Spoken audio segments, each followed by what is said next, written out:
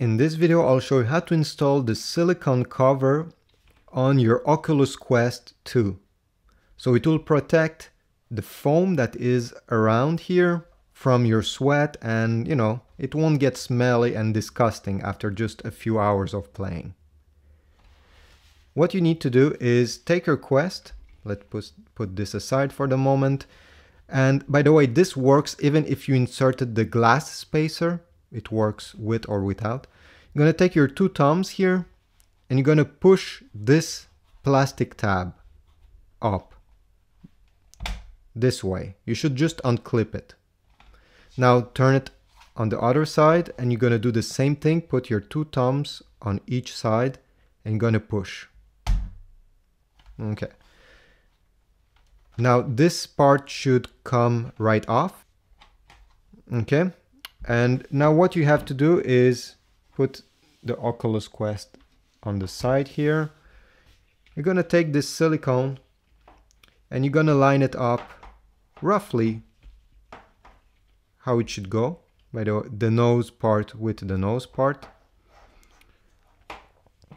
And all you have to do now is to cover the foam part.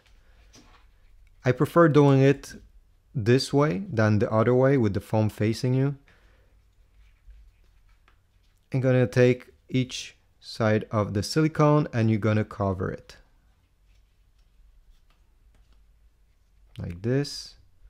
This side, make sure the other side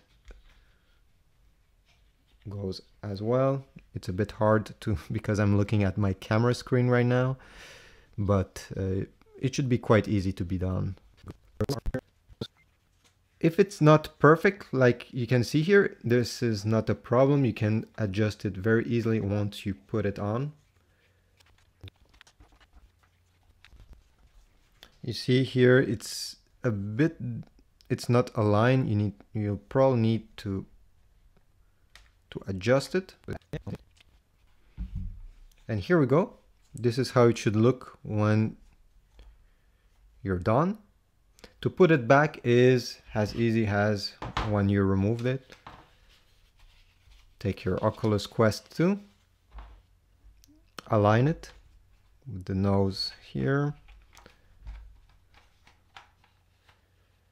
Okay, and when you're done, take your two thumbs, push down until you hear a click. Turn it around, and the same thing, gonna put your thumbs right here on the silicone and push down until you hear a click, and just make sure everything is tight there. And you're done. Now when you're gonna be sweating, the sweat won't penetrate the foam part, so you'll just have to wipe it after each session and you'll be good to go. Thanks for watching. I hope this was useful and I'll see you in the next one.